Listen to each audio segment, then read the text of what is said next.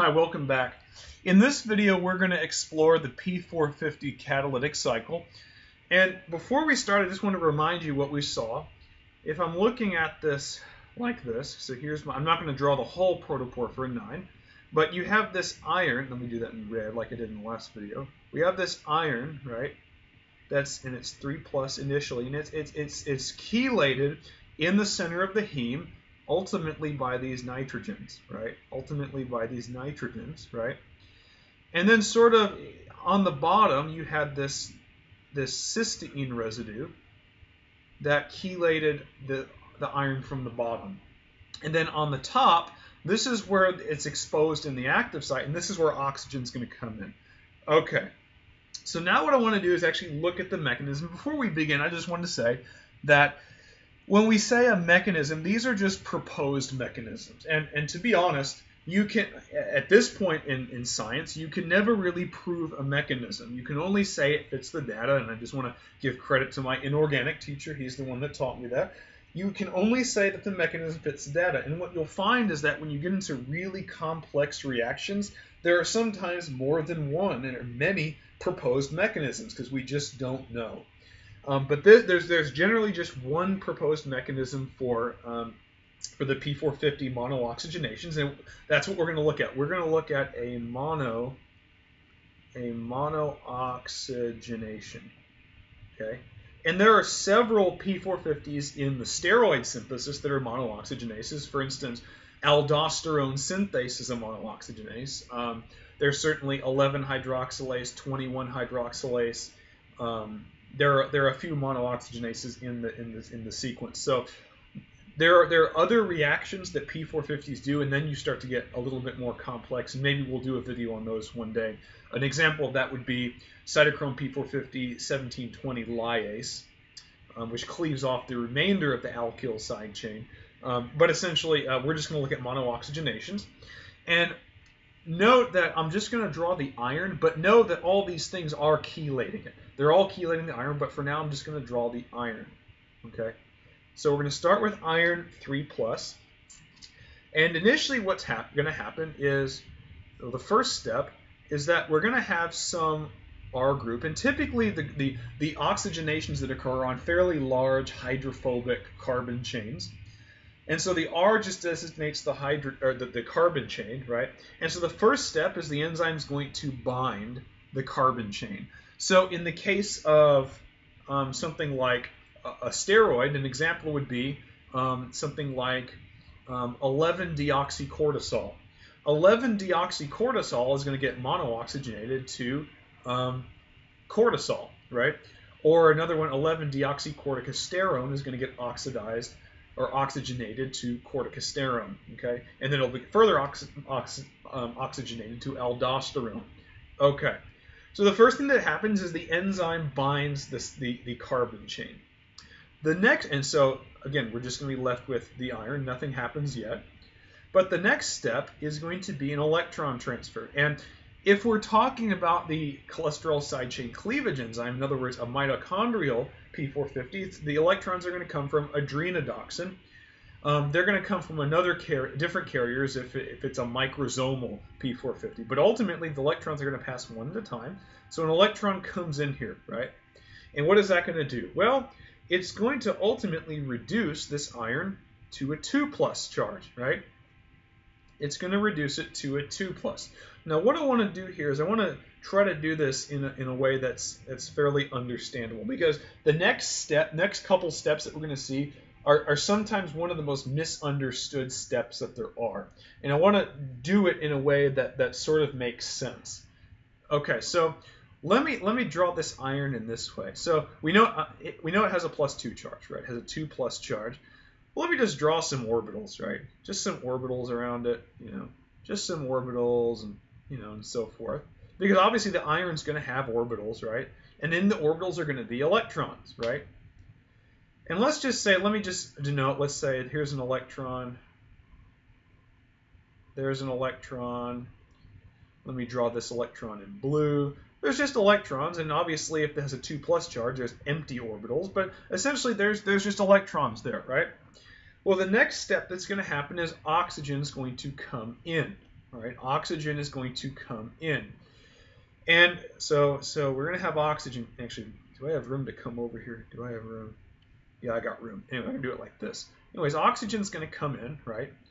And you can sort of view what oxygen does as participate in a homolytic bond cleavage. What does that mean? Well, if you remember your organic, right? Let me say this is a yellow electron. Let's say this is a yellow electron. And then let's have these as orange electrons. Right? Let's have these as orange. There's an orange electron. And then let's just have these as purple. The ones that are already there are purple, right? Okay. So there's going to be a homolytic bond cleavage. Let me pick a color I haven't used. Let's do this dark blue. And what's going to happen is this. So this electron is going to kick up onto here, essentially. And this one's going to kick up onto here. But at the same time, this electron is going to come onto this oxygen. So what ultimately happens in this case? Well, you end up with an iron with a 3+, because guess what? It just lost that electron, right?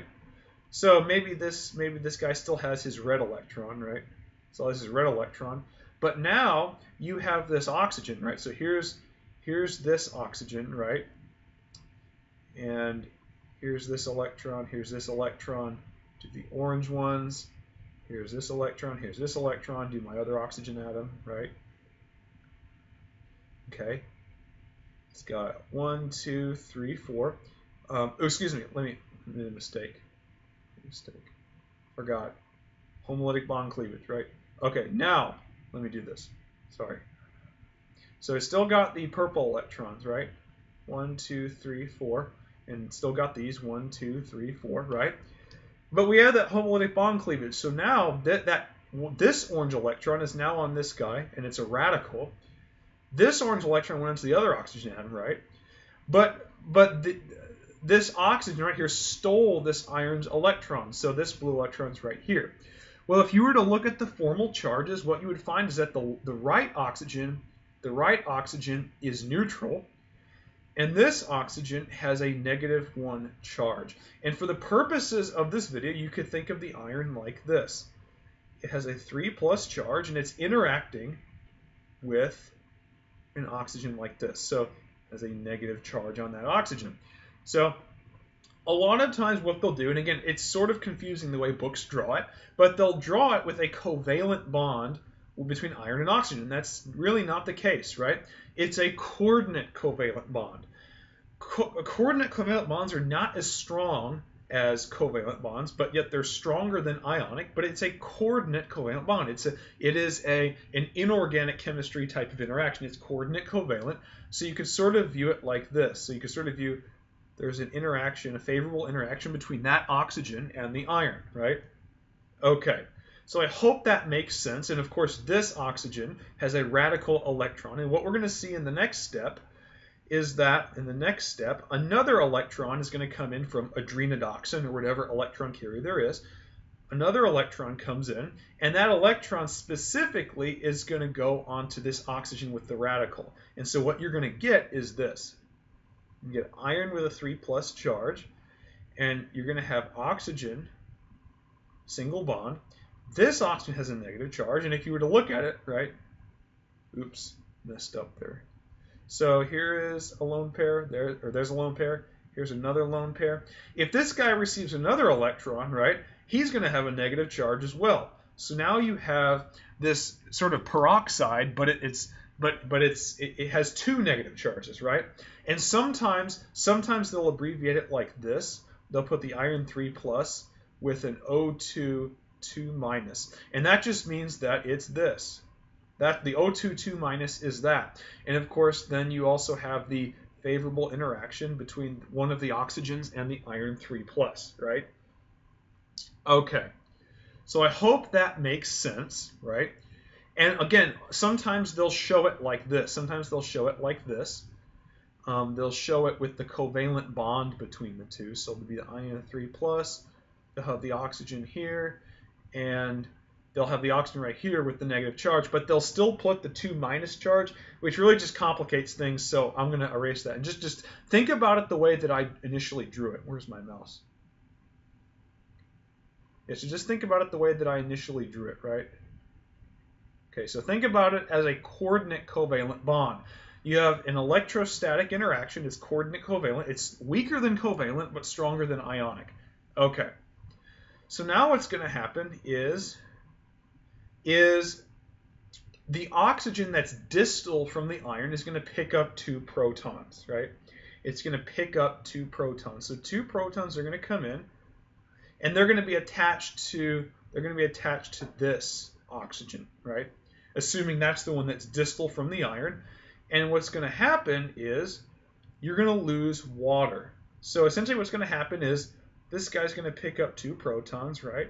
And you're going to lose the leaving group as water. So it's going to lose the leaving group. But if you think about it like this, right? Think about it like this. Do this in red. This guy had how many electrons, right?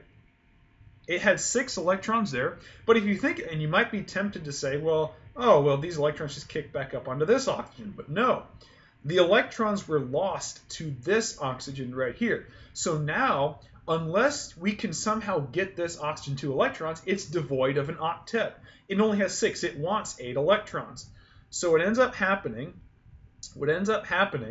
is this iron donates 2 of its electrons. So what you end up with is, to fill the gap that would normally be right here. So if I lose that water, it ends up being 6 electrons. It's devoid of an octet. It doesn't like that. It's too unstable. So iron donates 2 electrons and gets a +5 charge.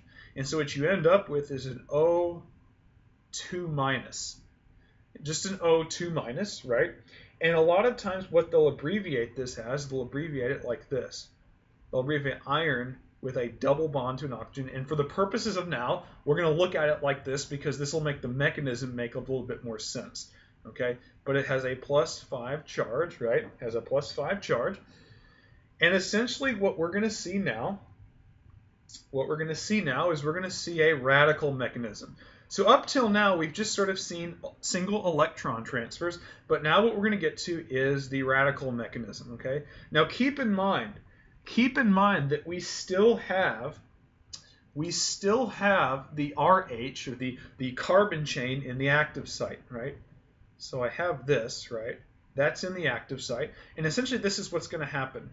This electron is going to kick out right here, homolytic bond cleavage right here, and the other part of this bond is going to kick back onto here.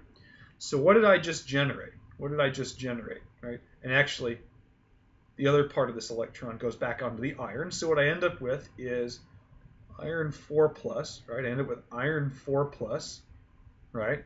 Iron 4+, and I have a bond to the oxygen, right? And it's 4+ because this half of this bond, half of the electrons went onto the iron, so 5 minus 1 is 4. And now this oxygen is bound to this hydrogen, right? But I also have this R with a radical electron, right? There's my radical electron, right? And you may already guess where we're going with this. We're going to do another radical mechanism. So what's going to happen is this electron is going to come out, and it's going to bond homolytically with this electron. But this electron, half of the bond, is going to go back onto the iron. So what do we generate? We regenerate Fe3+, and now we have a hydroxylated R group, or a hydroxylated carbon chain. And I hope this mechanism makes sense. So I kind of divide it into 2 steps. The first part is just single electron transfers, and essentially it's activating molecular oxygen, and that sort of takes us to this point. And then the rest of it really is just, it's just a series of homolytic bond cleavages and radical mechanisms. And what would be an example? What would be an example of this? Well, an example would be something like this. So let me draw it. Let me draw this so you can just get sort of a really good intuitive sense of this, right? So if I have this molecule right here, let's see. If I have, actually, let me do it like this. Let me do it like this. Let me do this reaction.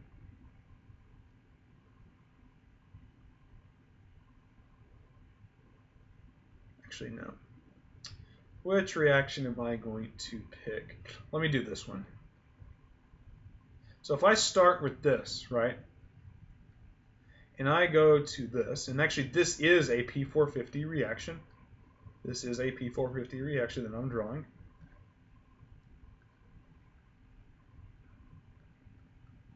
What I'm essentially doing is I'm going to hydroxylate this position right here. I'm going to hydroxylate right here. And this reaction is the initial reaction catalyzed by aldosterone synthase. This is the initial reaction catalyzed by aldosterone synthase. So let me write that. This is the initial reaction catalyzed by aldosterone synthase. The other name for this enzyme is, let's see, this is, it's 19 hydroxylase, but a lot of times they'll just call it aldosterone synthase. And this group will aldehyde, it'll turn to an aldehyde, but initially this is the reaction that happens. So aldosterone synthase is a simple monooxygenase. And actually, the R group, if I was to tell you what this R group, assuming that, this was my R group, right? If I was to tell you what the R group is, it would be all this stuff. So the R group is all this, right? And then, of course, I would have a hydrogen sticking off that would be involved in the radical mechanism. So the R groups can be pretty massive, and they're not necessarily all carbons. They can have ketones and hydroxyl groups sticking off. But ultimately, this is the P450 catalytic cycle, and I hope it made sense. So let's run through it one more time. Iron first, the enzyme is first going to bind the carbon chain. And like I mentioned, they're usually long or big carbon chains, right? And then the reductase is going to transfer an electron one at a time to reduce iron to iron 2+. And then oxygen is going to, you can essentially think about it undergoing a homolytic bond cleavage, right? And it's going to steal an electron from iron 2+ to make it iron 3+, right? Right? And then the enzyme, the reductase, ultimately transfers another electron to make O2 2+. And then the oxygen that's distal from the iron picks up 2 protons and you lose water. And at the same time, and I want to make clear this is at the same time, because you're not going to have oxygen without an octet. So you can sort of think of it as the water is leaving, this oxygen is stealing electrons from iron. So it picks up 2 electrons, and you get O2- and iron 5+, right? And for the sake of the mechanism, we can sort of think about it like this, right? And then you're going to have a homolytic bond cleavage between the R group and a proton, right? And so you're going to get a hydroxyl group bound to the iron, and then the actual monooxygenation occurs. And like I mentioned, an example of this, an enzyme like this is aldosterone synthase, and in fact it is a P450 enzyme. So I hope this video helped you understand the P450 catalytic cycle. In later videos, we'll actually look at steroidogenesis and all the reactions of P450s in steroidogenesis and some other various reactions that they do. See you in the next video.